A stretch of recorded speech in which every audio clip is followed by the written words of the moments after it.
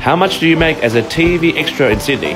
Now, I made a video before expressing the sentiment of my clients can't save and buy a property. Because that's the truth in Sydney, you really need a second income. Some people were suggesting get a better paying job or grow the fuck up. Because you seriously need a second income to increase your borrowing capacity. Some said it's easier said than done. So what second income can you suggest? So I called up my client who was an agency for background extras, and she showed me the ropes of getting a second income as a background extra. Obviously, I'm a very busy mortgage broker, and I'm only driving 20 minutes to the TV production set just to make this TikTok to show you guys. First, I had to sign in, fill in my tax file details so I can get paid, and I had to do a rat test on the spot, and I had to put makeup on me. I put on a costume. Notice those pink eyebrows? I was playing a gay Asian businessman, and that is the cast for a new Netflix show, coming to Netflix in August. To tell you the truth, being an extra is cool. Breakfast is free, lunch is free, it's delicious, and dinner is also free.